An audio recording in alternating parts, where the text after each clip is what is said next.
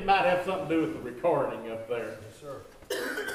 But tell you what, now you may not know, I'll bring that up, you may not know that we record now every Sunday morning. We weren't just recording the messages. I think we're missing the best part of the service, so I asked them to start recording also our music. We just have a wonderful band.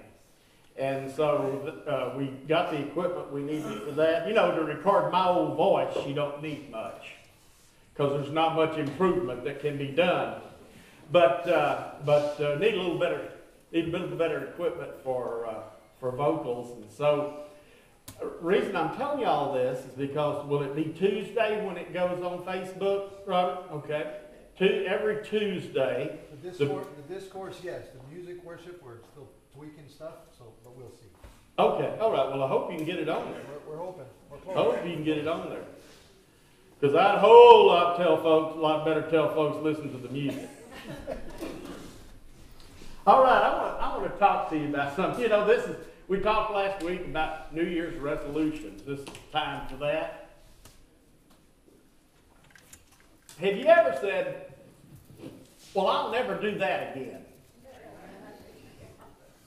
That's kind of something that's said a lot around this time, isn't it? But I found out a long time ago, it's best to never say never. Some of you know what I'm talking about. I found out, as soon as I said I'll never do this or say this, bam, it happens. So, we find it in the Bible. And it's something we need to be careful about. You remember there was a fella named Peter. And you remember he told Jesus one time, he said, I will never deny you. Boy, that sounded good at the time, didn't it? And what did Jesus say to him? He said, Peter, I tell you what, you're going to deny me 3 times before the sun shines again. And he did. And there was another fella. His name was Saul. Most of us know him as Paul. He became known as Paul after he became a Christian. But just let me read you something here. In Acts chapter 9 and verse 1. Now, don't worry about turning there, because you may miss something here. Just listen, okay? Meanwhile, Saul was still breathing out murderous threats against the Lord's disciples. Oh, he was an enemy of Christ. He hated the Christians. Listen to what he did. He went to the high priest and asked him for letters to the synagogues in Damascus, so that if he found any there who belonged to the way. That was the first name for Christians, was the way. If you look in your Bible, way is capitalized. That was a proper name for them. If he found anyone who belonged to the way, whether men or women, he might take them as prisoners to Jerusalem. As he neared Damascus on his journey, suddenly a light from heaven flashed around him. He fell to the ground and heard a voice say to him, Saul, Saul, why do you persecute me? Who are you, Lord? Saul asked. I am Jesus, whom you are persecuting, he replied. Now get up and go into the city, and you will be told what you must do. I'm sure Saul before this said he would never become a Christian. In fact, he made it his job, he made it the passion in his life to persecute Christians. And yet, brother, you better never say never, because he was on the road to Damascus to do what he said he was going to do to the Christians. And you know what? He had a little interruption. He met the Lord Jesus Christ. Now, I want to tell you something. I believe the reason we should never say never is not just because we many times have to eat crow, because we find ourselves doing it. But you know what? I believe that if Saul had not obeyed the Lord Jesus Christ, I don't think he would have made another step toward Damascus. And we'll get into something here in a minute that I think we all need to know. There was another in the book of Acts, a couple. There was a couple in Acts chapter 5 named Ananias and Sapphira. Now I want to tell you something before I read this. I don't understand all this, why it happened this way, because let me tell you something. I've been guilty of the same thing, and you probably have too, that Ananias and Sapphira committed, the sin that they committed. Let's read it, okay? Now a man named Ananias, together with his wife Sapphira, also sold a piece of property. Ladies, how'd you like to have a name like Sapphira? Well, that went over well. And they sold a piece of property. With his wife's full knowledge, he kept back part of the money for himself, but brought the rest and put it at the apostles' feet. Now, I tell you what, I think we've all been guilty of something like this. You know, maybe we say, well, I'm wholeheartedly for Christ Jesus. I'm going to give him all I've got. I'm going to give him everything. He owns everything I've got. And yet we hold back, don't we? Well, it may not be, I haven't got any money to hold back, so I don't have to worry about that. But how many times have we told Christ, and played like in church, like we were giving our all to Christ Jesus, and we were not? And quite honestly, the reason we were doing it and saying that is because we wanted people to, oh, good boy,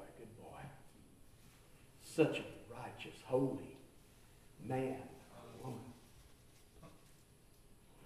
Our motivation is not exactly where it should be.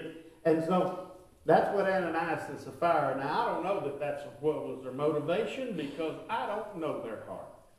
But we'll know one thing for sure. God sure does. Amen. Listen to this. Then Peter said, Ananias, how is it that Satan has so filled your heart that you have lied to the Holy Spirit? Now, I don't know how Peter got wind of it. I mean, God may have told him in a dream. God can do that. God may have told him in a prayer. God can do that. But it could have been something real simple. I found out something else a long time ago. That if you tell someone a secret you have, it's no longer a secret.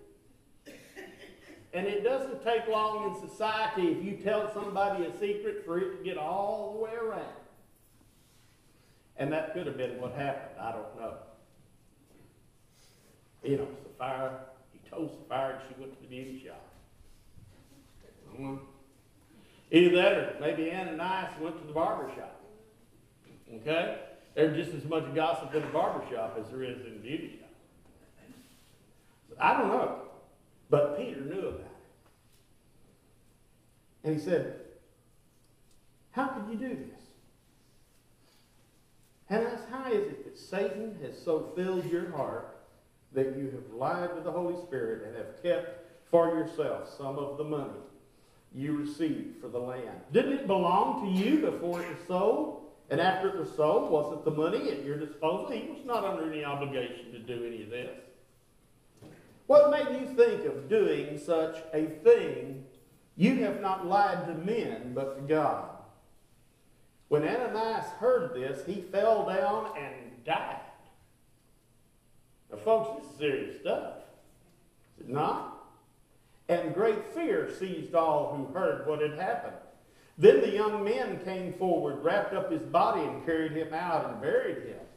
About 3 hours later, his wife came in, not knowing what had happened, and Peter asked her, tell me, is this the price you and Ananias got for the land?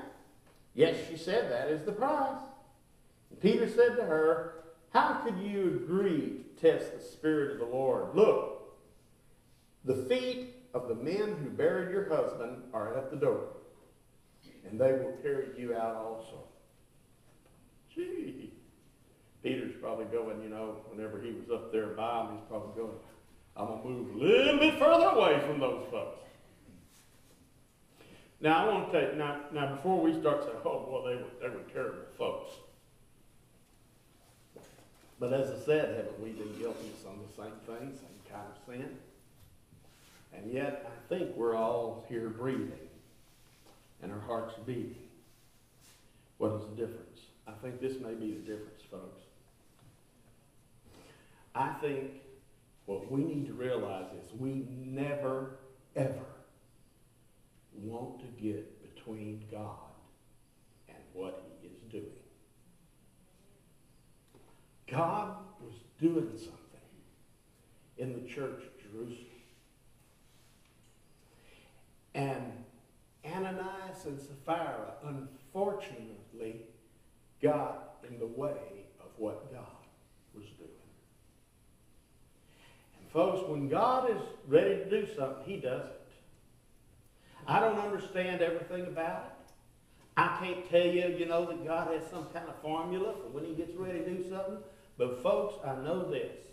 We had better stay out of God's way whenever he decides to start doing something. I pastored a church in East Texas at a place called Trinidad, Texas, for a number of years.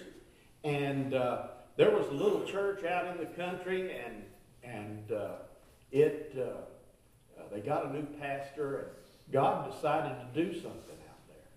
I mean, you know what? That church was, folks were being saved. They came coming to know Christ. Church was growing. Everything was going great.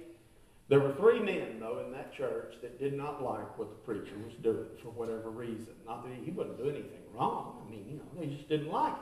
Maybe because, he was, this new preacher, was kind of spoiling their me, my, for, and no more philosophy of church. Some people have that philosophy.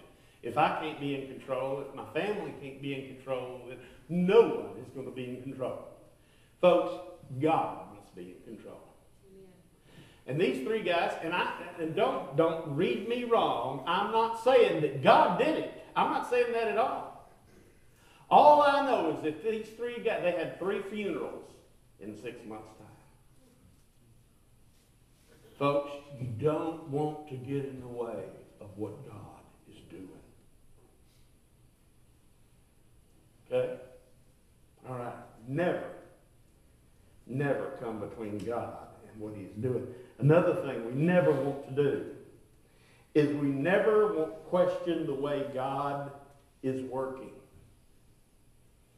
You can read in the New Testament there in the Gospels, Jesus kept saying over and over and over again that he had not come to rule from Jerusalem. The throne of David was not what he came for at that point in time. Now, you know what? You can read Revelation, and there's going to be 1,000 years he ruled. But he wasn't talking about that. He kept on telling them that he had come and that he would suffer at the hands of the Jewish leaders, that he would be crucified, he would die on the cross, and he would rise again the 3rd day. He kept telling them and telling them and telling them. It was kind of like, you ever tell your kids how things are going to be, and they just won't listen to you.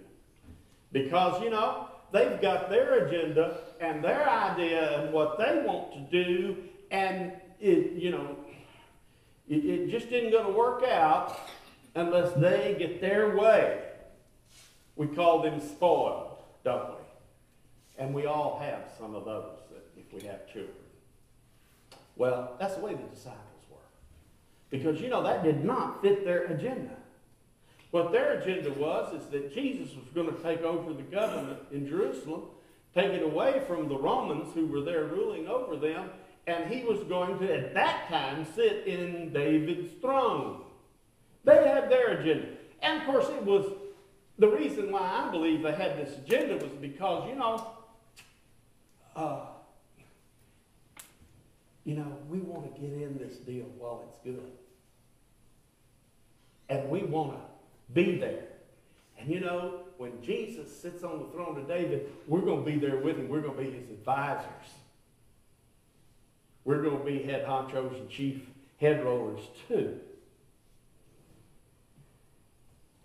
Folks, God does not always work the way we think he should work. God does not jump through hoops for me and you. And we never should question the way God is working. Oh, I've told God, God, I don't know what you're doing. And I'm sure you thought that or said that too. But you know what I've come to realize?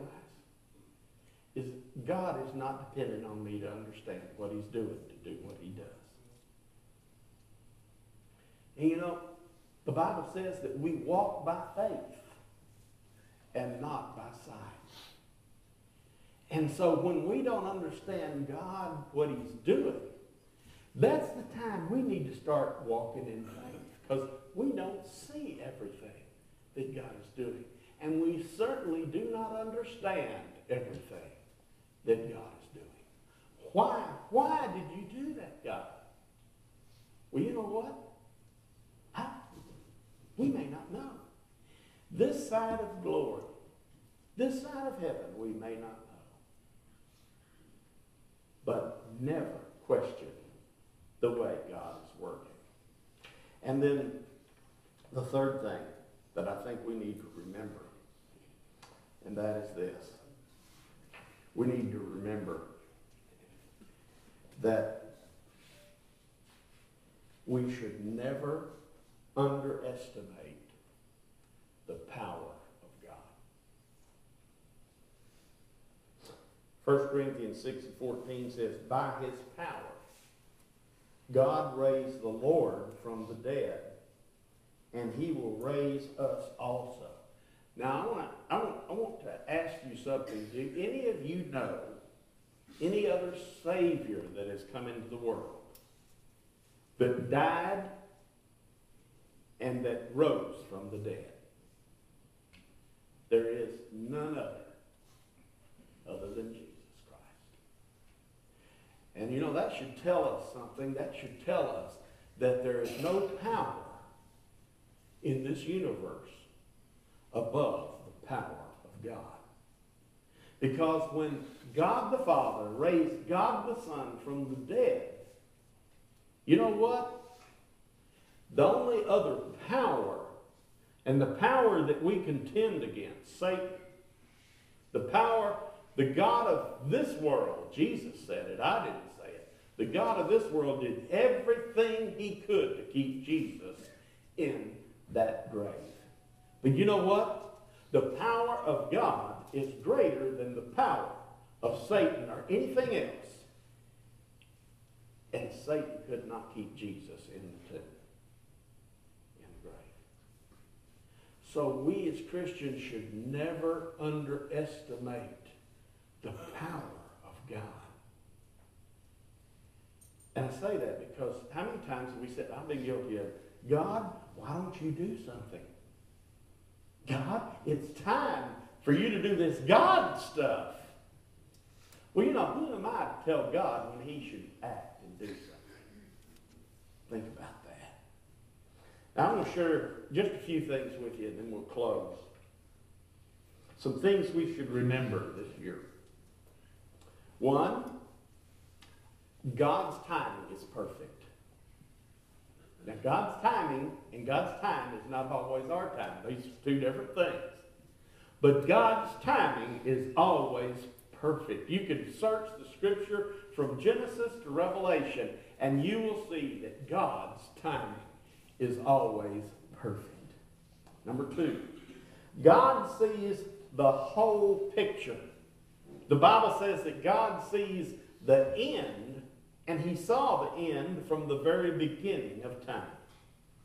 Isaiah 46 verses 9 and 10 says, I am God, there is no other. I am God, and there is none like me. I make known the end from the beginning, from ancient times what is still to come. I say my purpose will stand, and listen to this, and I will do all that I please. We need to recognize that, folks. God will do what he pleases. The wonderful thing is that what God pleases is always what's best for us. The Bible says that. Number 3, God has total recall. He never forgets. How many times have you said, oops, I forgot that? I forgot about that. I do it all the time. I'm always forgetting something. Isaiah 55 verses 8 through 9 says, for my thoughts are not your thoughts, neither are your ways my ways, declares the Lord. As the heavens are higher than the earth, so are my ways higher than your ways, and my thoughts than your thoughts. And then Romans 11, verses 33 through 36, listen to this. Oh, the depth of the riches of the wisdom and knowledge of God. How unsearchable his judgments, and his paths beyond tracing out. Who has known the mind of the Lord, or who has been his counselor? Who has ever given to God that God should repay them? In other words, God's never borrowed from anybody. He owns it all. For from him and through him, listen to this, for from him and through him and for him are all things. To him be glory forever. Amen. You know, whenever I discovered all this, it sure did take a burden off of me. When I finally figured out that it did not depend on me, it took a lot of a burden off of me. Because, you know, before that, because I was a preacher, I thought that, you know, if this church failed, or any church failed that I pastored, it was my fault. You know, the buck always, I'm the pastor here. But you know what? I may be the pastor here, but I'm not the head honcho. God is. And God's going to do what pleases him. He's going to work. I remember one time a guy called me and said, hey, we heard about what you're doing. I wasn't doing anything. He said, he got this right. He said, God's working and we want to get in on it. God's working. Let's just go along for the ride. Let's just say, like Isaiah said in Isaiah chapter 6, even so, Lord, send me. I'm just your servant, but let's never forget that we are servants. He is in control. Never get in God's way. Never underestimate the power of God.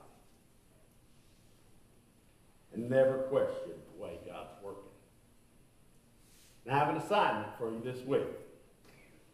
I want for you to go to your Bible and pray. Every day, go to your Bible and pray and ask God to show you how he has control of this world and of your life. And you know, your life will be a lot better when you realize that God is in control. Even whenever it looks like it's out of control to you and me. God is still in control. Let's pray. Heavenly Father, Lord God, I just thank you for this day. I thank you for your love for us. I thank you for your word. Heavenly Father, I just get so excited when I realize that how unworthy I am, and yet you still want to work through me.